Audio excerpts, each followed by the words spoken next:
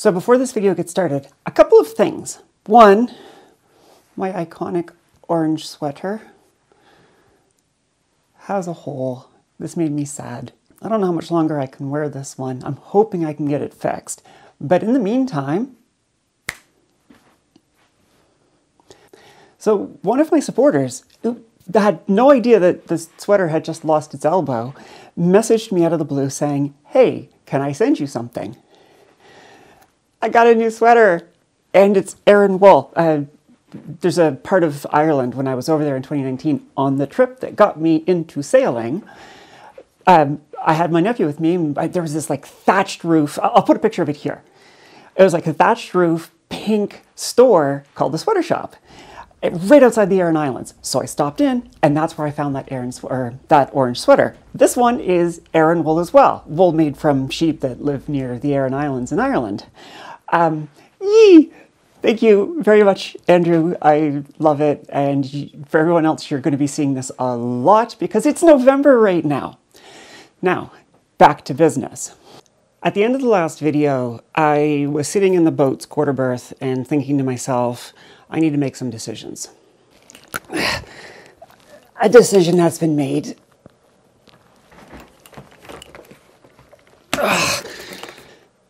This heavy boy is the Golden Motor 10 kilowatt brushless DC 3-phase permanent magnet AC motor. Well, the 3-phase AC permanent magnet motor. Takes 48 volts. Yeah, takes 48 volts. Well, it's 3-phase. How does that work? Anyways, it's listed as a 48 volt battery. More importantly, I got the Kelly controller. What is it? The KLS 72100NC. That's Kilo Lima Sierra 72100 November Charlie, for anyone who wants to play along at home. Now, a choice was made, but I didn't explain why, and that's what this video is going to be about. There's some footage I have for one or two other videos still that are in the past from me right now, but in the future from the previous video. How's that for consistency? I wanted to record this video first because I know a lot of people joined the channel after the whole trip home started, and the channel has been dominated for months now with boat content. And boat content will be back, but there's going to be a series where I have to figure out how all of this works. I bought my boat from day one with the plan to convert it to electric. In fact, various concerns needed to convert it to electric, was why I chose the Landfall 38 and bought that specific boat. For those of you who've been watching or who went back and watched the old videos, I don't like this seasons thing. I don't want to pretend like I'm some sort of big show or anything like that, because I'm not. But I guess you can sort of think of the early days of the channel, which was when I was figuring out how to build the batteries, how to figure out all the electrics, because I didn't know anything when I started, as sort of phase one. Buying the boat, fixing the boat up, and sailing the boat home was kind of phase two. So if I'm continuing that logic, this video is the start of phase three. The next big task, which I'm going to use this winter for, is I need to figure out not only how to get this controller talking to this motor, I need to develop controls to control the controller, which then powers and controls the motor. I could have done it the easy way and just bought canned throttles and key switches and whatnot, but where's the fun in that? So I'm not doing that. I'm going to do everything myself using a... Focus on that, please. Can you focus on that? Using a little mini Arduino. And I've got a contactor. One of the benefits of not buying a kit is... Oh, there's fuses in there. One of the benefits of not buying a kit is that I can choose every component myself.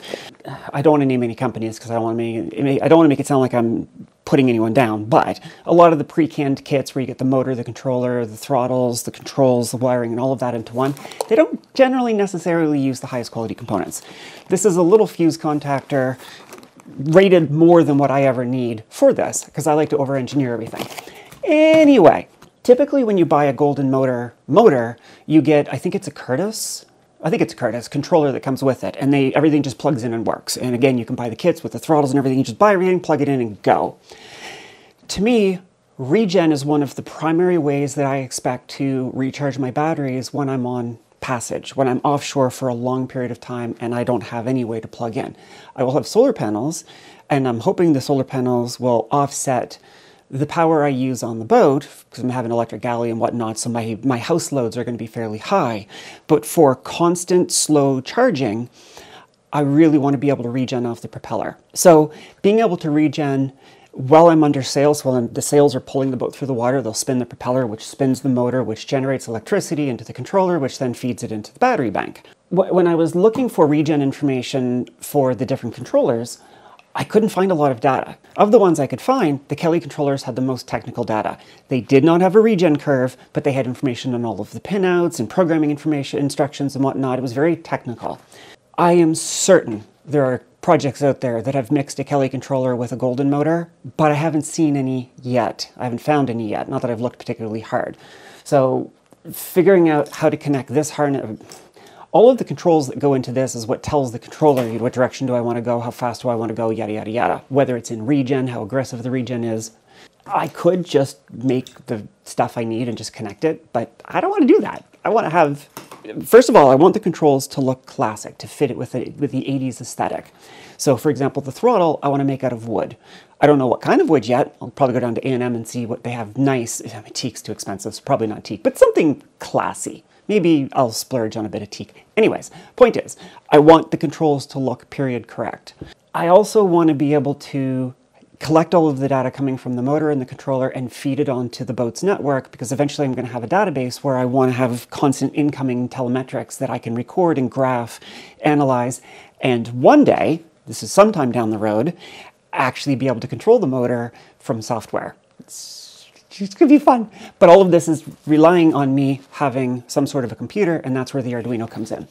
Now, I know some of you are going to say, but why not a Raspberry Pi? This is the throttle inputs. This is the, I mean, this faulting on me would be very, very, very bad. The Arduino doesn't really have an operating system. It's not really a computer. It's basically a user-friendly PIC chip. So when you turn it on, the software is almost instantly ready to go. It's much, much, much simpler code. There's fewer things to go wrong. I probably will have RPIs or NUCs or something similar to NUCs on the boat, but for something as critical as controlling the motor, I wanted the simplest tool that would do the job, hence the Arduino. There it is. Now, this video is not going to go much more into detail on the controller, but I made decisions and I want to share it with you because mostly I'm excited and I want to share it with you. I don't know how any of this works. My friend Andrew, if you watch the videos when I was trying to build my buck converters and various other times, he's an electrical engineer. He's helping me with this. He pointed me to this. This is basically a wiper potentiometer. So if you've ever seen the throttles on a boat, it's generally forward to go forward, and the harder you press it, the further you push it, the faster you go, and then you go to center and you come back.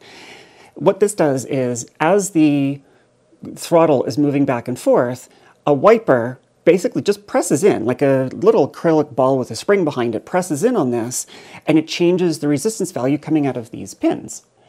And that is then read by the Arduino to calculate the throttle position, and then from that, send a corresponding voltage. There's two ways you can run this. Again, I don't want to get into too much detail, but it's fundamentally between 0 and 5 volts.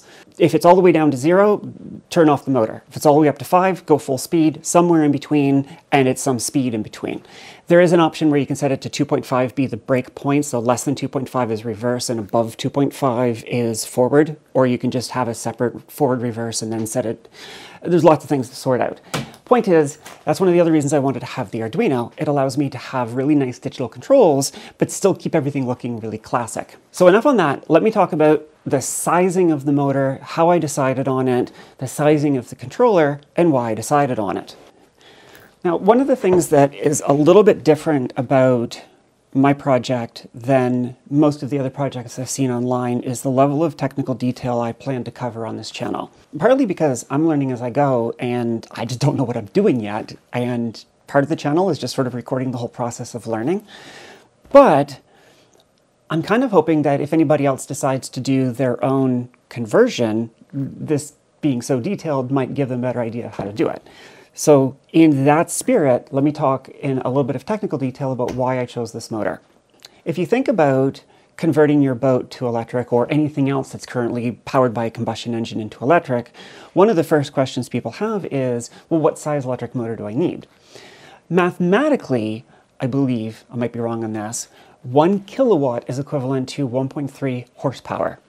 So on the simplest terms, I've got a 30 horsepower peak, 27 horsepower continuous motor, which I know you're dividing and multiplying slightly off, but we're just getting vague numbers here. So if I did 27 times, what is it, 0.7, 1.3, I would need 19 kilowatts, 18, 19 kilowatts. Let's say 20 kilowatts to nicely round out the number, to get a mathematical equivalent power out of my motor that I can get out of my diesel. To do that, that's shaft kilowatt out. So to get 20 kilowatts out, that means I have to figure out what is the efficiency of the motor at 20 kilowatts. Let's say 80%, just that's somewhat realistic and relatively easy number to do math on.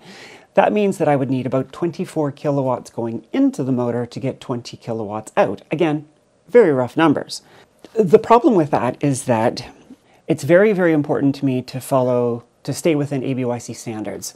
American Boat and Yacht Commission, something, I always forget what it stands for, but they basically set the standards for boats. Not because they have any authority to do so, but because most insurance companies want you to match them, or meet their requirements. So if you don't meet the requirements, it's hard to get insurance. So de facto, they set the standards, and having insurance is very important to me. So ABYC says that anything over 60 volts DC is high voltage. Anything less than 60 volts is low voltage. I very, very, very, very, very much want to stay in the low voltage regime, and for a couple of reasons. One, it's literally safer. B, all of the Victron kit that's out there, which I am building my boat around, caps out at like 48 volt class. 48 volt class goes up to about 60 volts, 58 volts, something like that.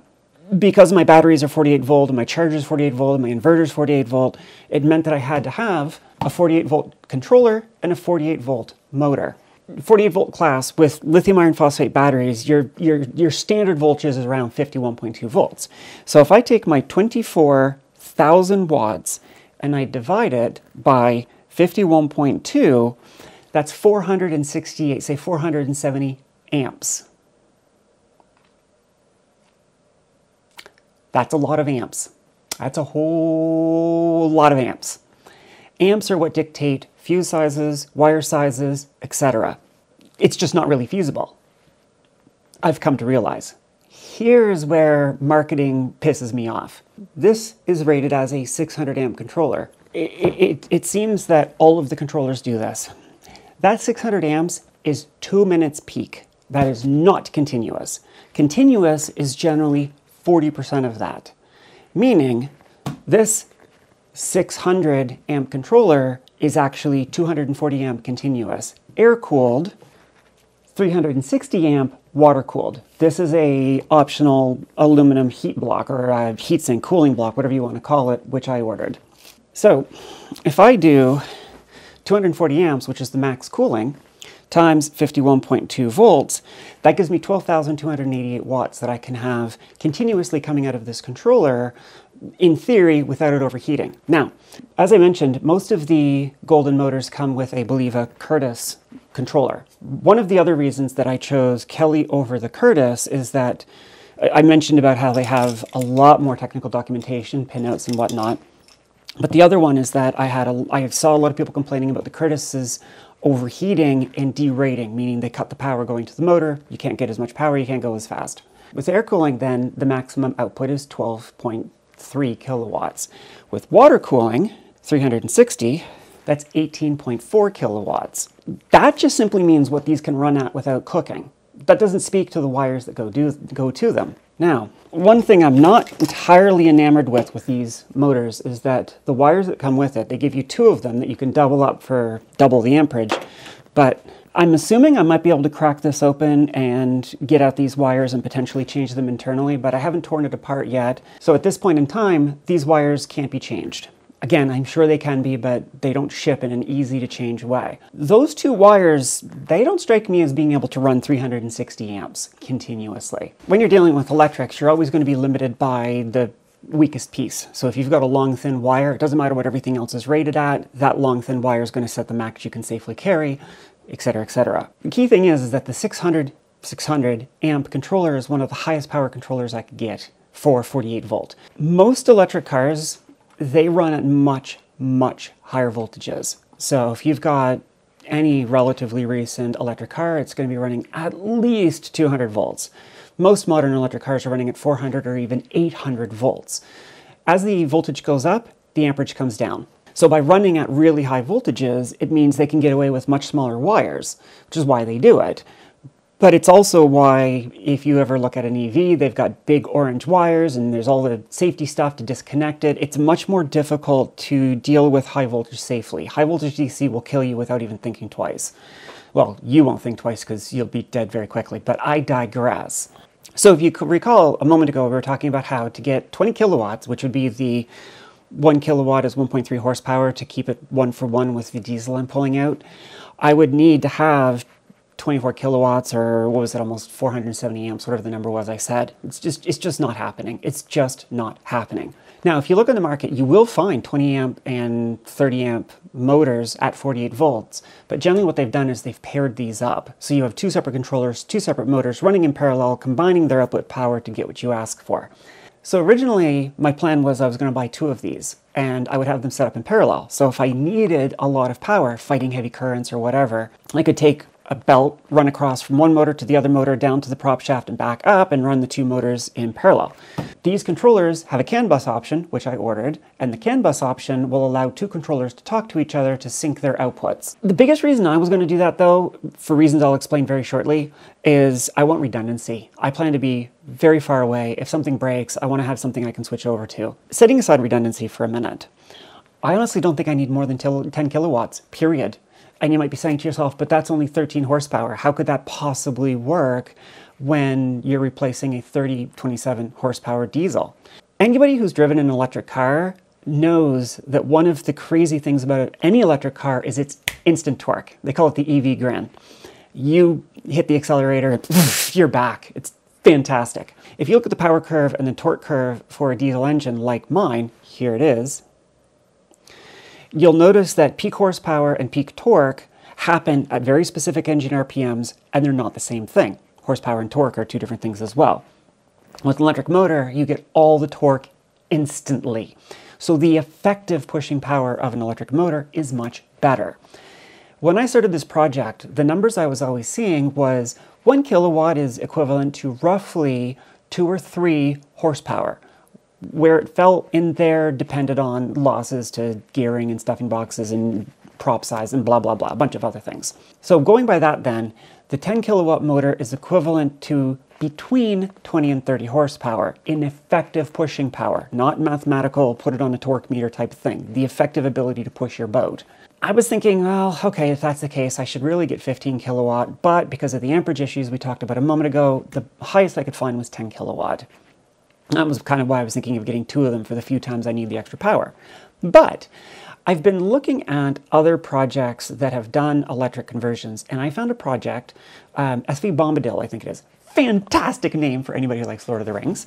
I reached out to him and I asked him, did you measure the input kilowatts at various boat speeds in basically flat calm waters? And he did, and he gave them to me, and this made me very excited.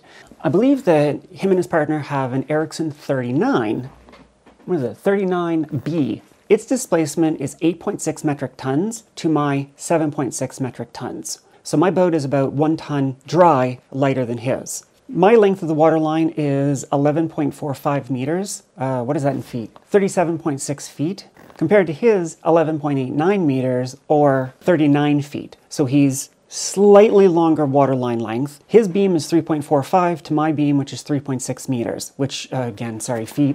So his beam is 11.3 feet wide, mine is 12 feet wide. So he's a little heavier, a little longer, a little narrower, but within shooting match of mine. And he got I believe it was the Thunderstruck 10 kilowatt motor, which is also a 10 kilowatt three-phase PMAC motor. Not a golden motor, and I wasn't able to find the efficiency curves, but close enough that given the differences in the boats, we can round things out very gently here. So when I reached out to him and I asked him for what were the numbers you were seeing when you were pushing through the water, he gave me the numbers and they proved to be fascinating. Now, he gave me 1 knot, 2 knot, 3 knot, 4 knot, 5 knot, and 6 knot. 1 knot and 2 knot, I'm going to largely ignore. The reason for that is that at that speed, you're running so low and the motors are so inefficient that it hardly matters. If I was trying to maximize range, I don't see myself going lower than 3 knots. Let's be realistic here. 3 knots is already pretty darn slow. At 3 knots, he was able to push his boat with 1,050 watts input to the motor. More on this in a minute. So assuming that his motor has the same efficiency down that low as mine, which is shit, the output power is about 300 watts. Input 1,000, output 300. 30%, 29% efficiency, it's pretty garbage down there. But the point is with 300 watts coming out of the motor, the things are going to be moving without a lot of power, but it's still enough to get up to 3 knots. The amount of power it takes to push a boat through the water, it goes up like this. It's like an exponential chart. So going really slow takes very little power, but as you start to ramp up, the power need is going to start to increase dramatically. Here's an example. At 4 knots, he needs 2450 watts input, which translates to about 2 kilowatts output. So from about 300 watts to get 3 knots to 2 kilowatts to get 4 knots. And you can see this continue further. This is why people have teleprompters. I don't.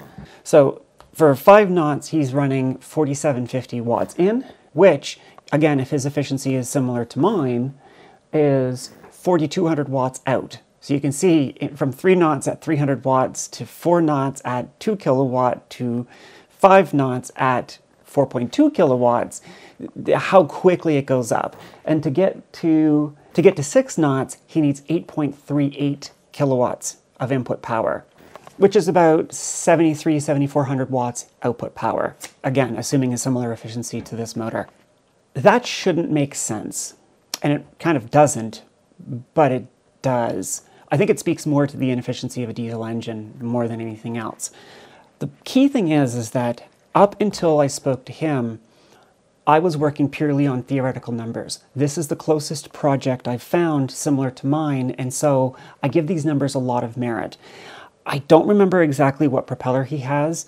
I believe he has a 15-inch three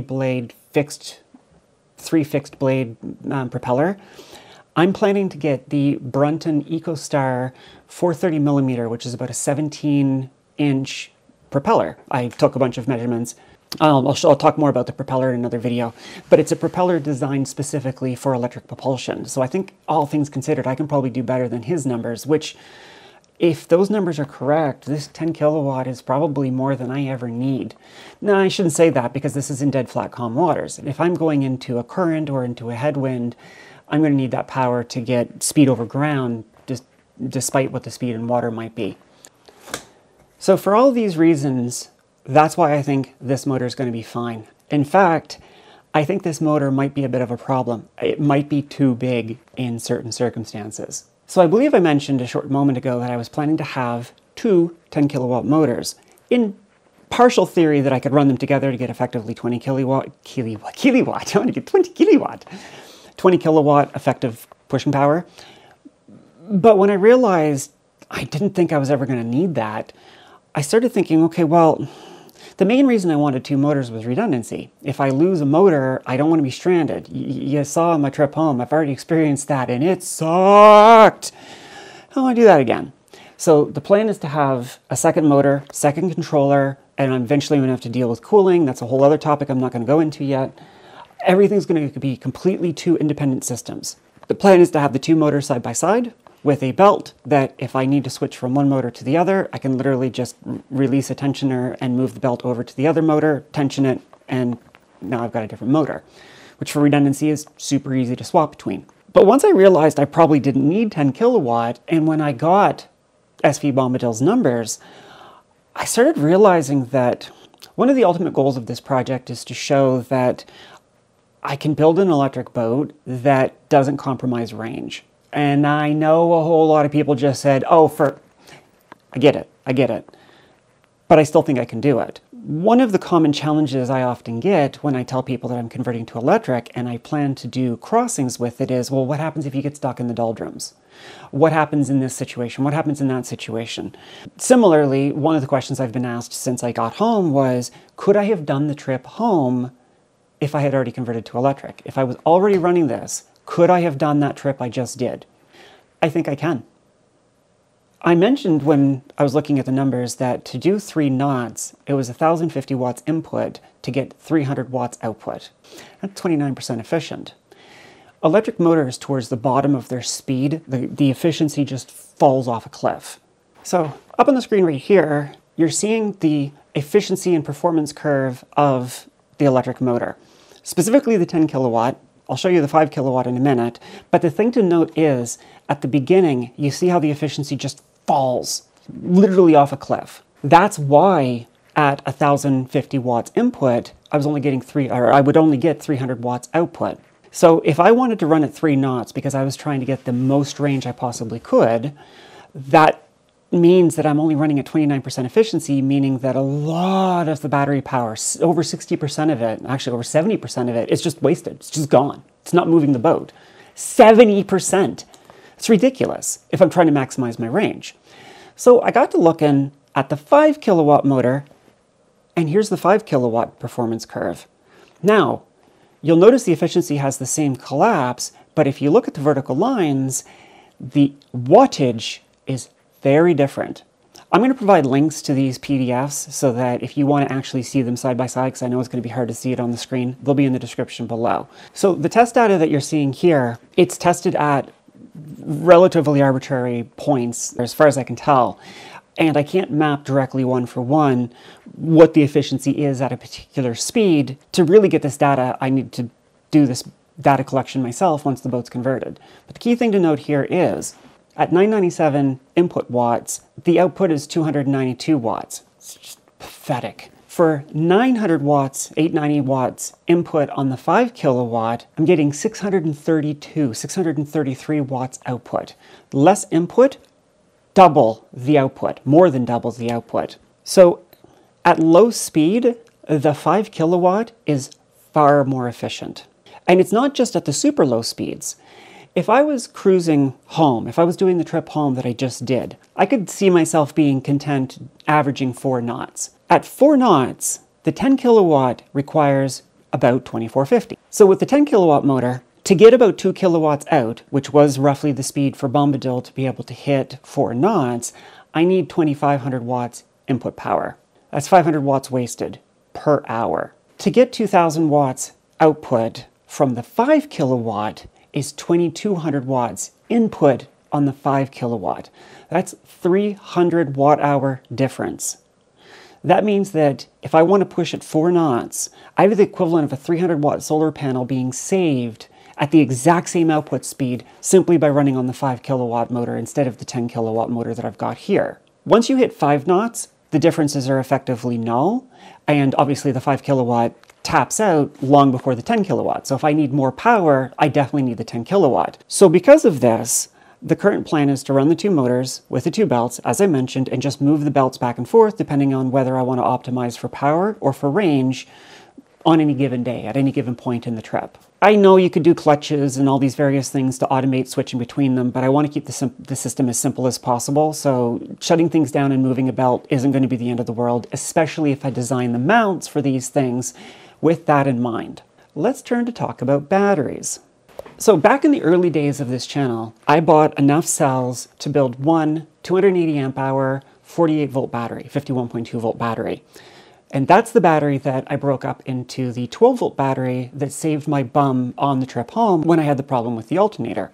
I got to thinking, why don't I make that a 48 volt battery and run 7 280 amp hour batteries for the house and propulsion bank? So my friend Andrew, different one from the sweater, he's been helping me on the boat periodically.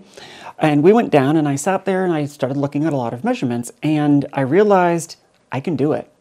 I can put all 7 48 volt batteries into the boat. I have enough space. Weight might be a problem. Weight is almost certainly going to be a problem. So there's going to be some experimenting, but the current plan, not factoring for weight, but as I say that, knowing I will have to factor for weight, I can put 5 batteries where the engine currently is. Some of this space is going to be lost to the mount for the motor. Now I'm getting a new propeller made. I could bring the propeller forward some, which I may need to do to get my clearance for the pulley anyway. And then the motor will hopefully mount facing this way, bumping up against here, leaving me the majority of the space aft. But with that wall out, which we took out before, and a platform across the engine mounts, I should have a nice big flat area for batteries. There's a weight issue too. The more I can get forward, the more weight I can have without destabilizing the boat or causing her to be down by the aft. Behind the motors towards where the diesel tank is, I have enough space that I can put at least 4 batteries flat, and if I tilt them on their sides, we'll go into more of this later, I can put them in like 5 cartridges side by side, and that means I can slide any one of them out if I need to. So with the 5 batteries where the engine is, 6 will fit into where the black water tank used to be. So if you remember where the nav station is, where you would normally sit on the nav station, that's where I took the black water tank out of. I can put a battery in there. And on the quarter berth, where I installed the Phoenix charger, where the water pump is and the water filter and whatnot, I can put the 7th battery there. That puts the weight somewhat fairly forward, but it's still quite a bit back from the mast. Probably the plan will be I will put all 7 batteries in, we'll put the boat in the water, and I'll just see how she sets. Because remember, I've still got to build a solar arch, and there's a bunch of things I need to do. I don't want the boat sailing like this, obviously. I did check, I could either take out the V-berth tank and put 2 batteries up there, or I could take the 2 settee tanks out, shorten them, put a battery on either side, and have smaller water tanks. And that would move another roughly 400 pounds forward, and that I am pretty confident would work, albeit at the loss of water. So saying all of that, that means that I will have 1,920 amp hours at 51.2 volts for the house and propulsion bank. Said another way, 100.3 kilowatt hours.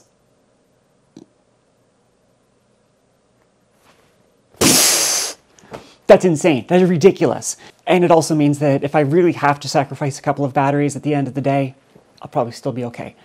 But this gets back to the thing that people are always saying, you're not going to be able to do this once you convert to electric. You're not going to be able to do that once you convert to electric. So if I have 100,300 watt hours, and I know that it takes 2,200 watt hours, 2,220 watt hours to get 2,027 watt hours out of the motor, which should push me at about 4 knots. That means 45 hours of running at 4 knots in flat-calm conditions. That's almost 2 straight days, non-stop. And that assumes no input power from solar, but it also doesn't assume any house loads either. So I'm not factoring those because I'm hoping those will be a wash. If I was doing that with a 10 kilowatt, motor to do the exact same speed or almost exactly the same speed, that reduces my runtime to 39.7 hours. Still a ridiculously large number, but that's almost a 6 hour, actually it's over a 6 hour difference in runtime simply by being able to choose whether I'm running on my 10 or my 5 kilowatt. So it makes a big difference in real world. Now, if I had my mast down and I wanted to do the trip home like I did on this trip, obviously the New York and the Chesapeake and whatnot, I'd have the mast up. But once I got to the Catskills and I dropped my mast, I had to do the rest of the trip purely on the motor. So in a situation like that, where I'm running rivers and running canals, something I very much want to do, especially over in Europe at some point, the mast is going to be down and I'm not going to have the option to regen off sail because you can't sail on the rivers and the canals, as I could not sail on the Erie Canal and the Welland Canal on the way home. So in that situation, my goal was, could I make it so that an hour of propulsion burns less power than an hour of charge? So one of the things I'm looking at right now was, I had originally bought the Quattro, which you saw in the previous videos when I was doing all of the battery charging.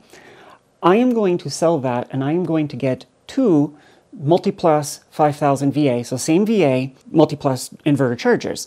The reason I'm getting two of them is one's going to be 230 volt 50 hertz, the other one's going to be 120 volt 60 hertz, and I will be able to use pigtails on my shore power cables to be able to plug in regardless of where I am in the world, rather than trying to use an auto transformer. And the reason for that is because both of them will charge at 57.8 volts at 70 amps. It works out to just over 4 kilowatts of charging current, regardless of whether I'm on 120 volt or whether I'm on 230 volt. Now, that's assuming that I can find myself a 50 amp 120 volt or a 32 amp 230 volt, depending on where I am. Sometimes that's not going to be the case.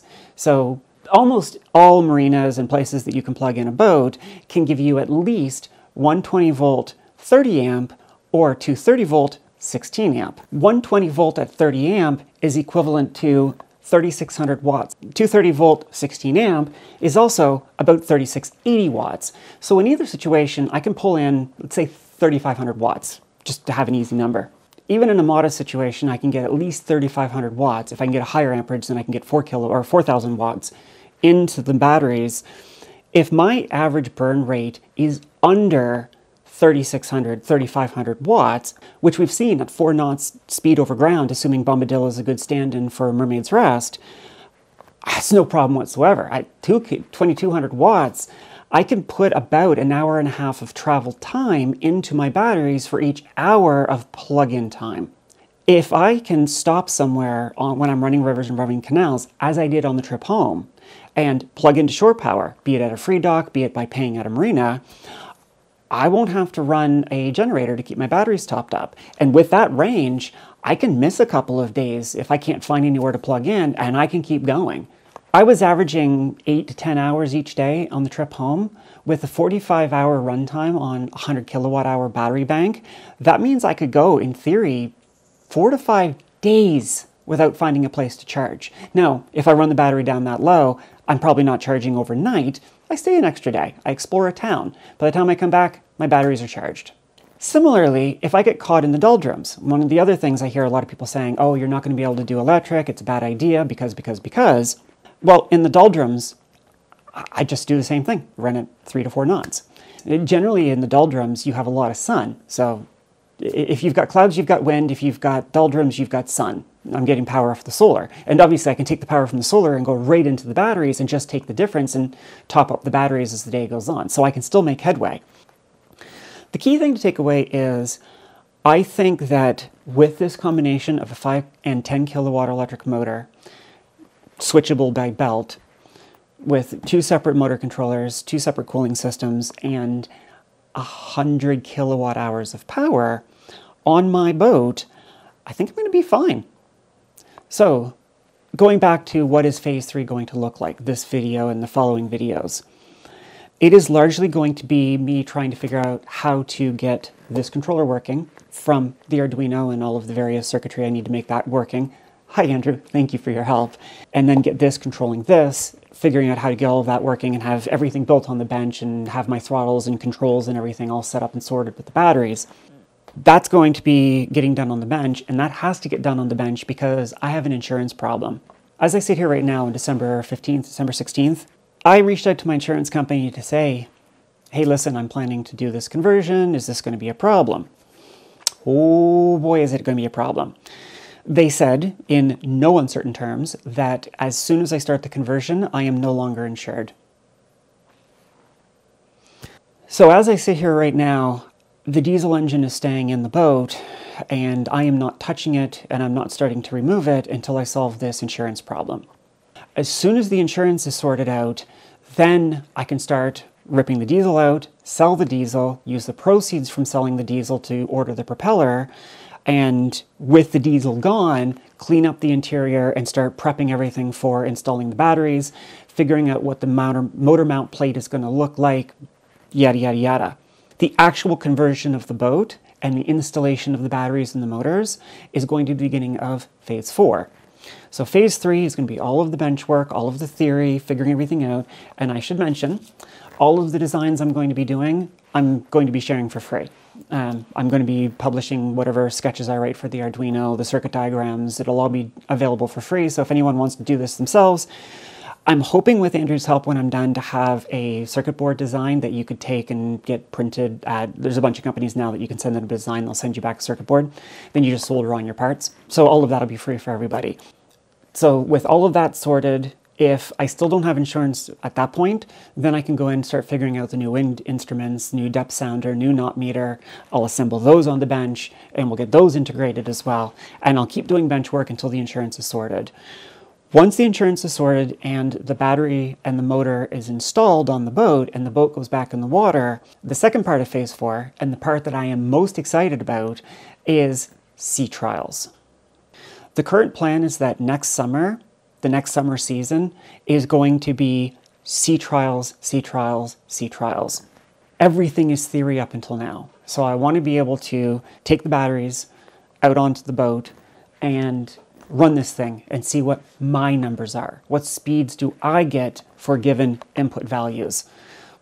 How much can I regen? This is something that is one of the things that is very, very, very poorly documented right now is regen numbers. One of the other things I didn't mention earlier when I was talking about the efficiency of the 5 kilowatt motor that I have no clue about is there going to be a regen difference? If I try to regen at lower winds, lower speeds with a 5 kilowatt motor, what is that power generation going to look like compared to the same speeds at the 10 kilowatt motor? So there's going to be experiments about that, range experiments, it's going to be a lot of on the water testing. Whatever I learn next summer, when the boat gets hauled out for next fall, that's going to be my time to do whatever changes I can. And if things go well, in the summer of 25, I move on to the boat and we start traveling and she's all sorted. Well, it's a sailboat. It'll never be all sorted, but I digress. Okay, that was a hell of a lot of talking in this video. If you've stayed to watch this long, thank you, and I'm sorry.